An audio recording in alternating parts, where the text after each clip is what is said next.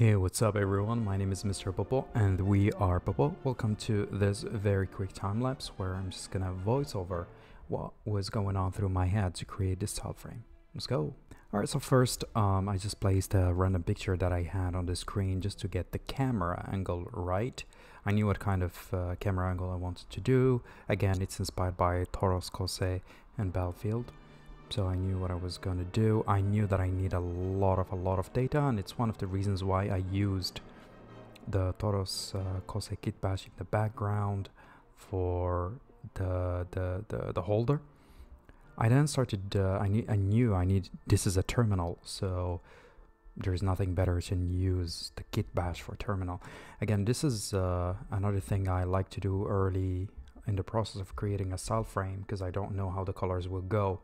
And usually I only work with 2 to 3 colors. So what I do is I create a shape layer and then I start and I put a color and yeah, I start just linking all the color to that so that if I need to change the color later on, all I need to do is change the color in the shape layer. So now as you can see, what I'm doing is I'm selecting different terminals and putting them somewhere. So for now I just mask. And to save a little bit of RAM and memory space, what I do is I take that kit bash and I try to minimize as much as possible the composition. So I use the crop comp here. So the error data is obviously in orange. So and the one that is active is orange. So as you can see, for now, I'm not really bothered by animation. So what I do is I only mask and put it somewhere. Obviously, this is not what you want to do when you work on a full animation project. What you want to do is actually go select whatever kit bash you like and save it in Illustrator alone and then import it. So here what I'm trying to do, I'm just trying to get a lookup table. Usually what I do is I go through a lot of them and the one I like, I keep it.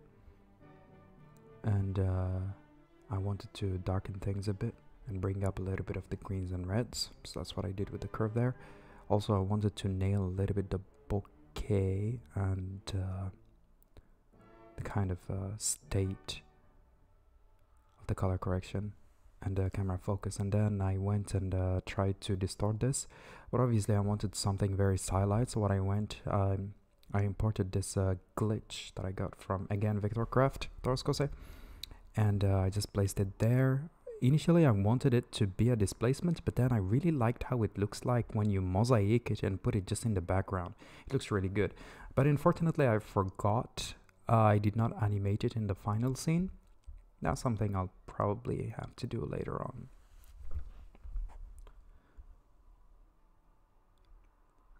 And so now I'm just trying to get the color correction and the look, the initial look as close as possible.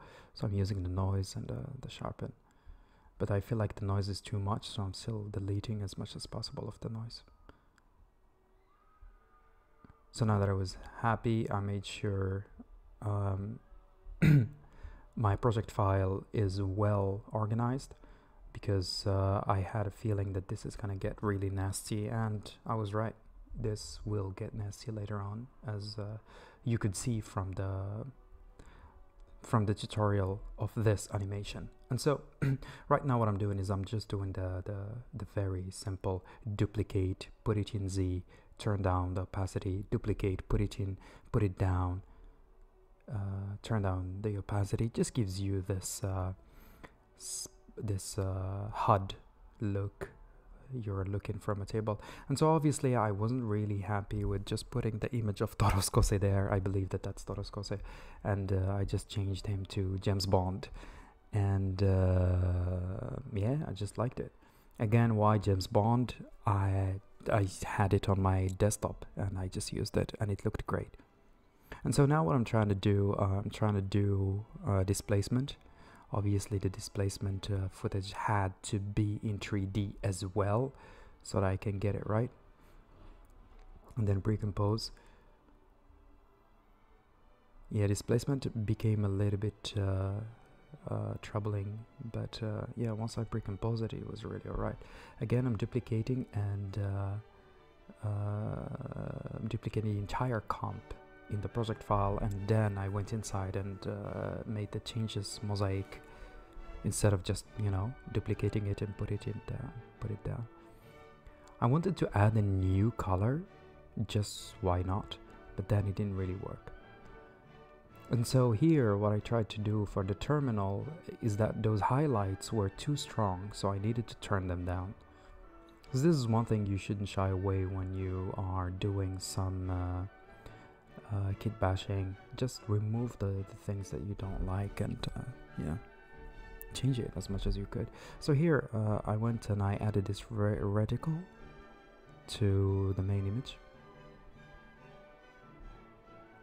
So again, these are the pros of using a kit bash, and that's why I don't shy away anymore from using Vectorcraft kit bashes for my tutorials and projects in general. It's that it really wins you a lot of time. This would have taken me probably, instead of taking like a day of doing this would have taken me probably a month, and if it didn't work out, I would have just wasted time for nothing.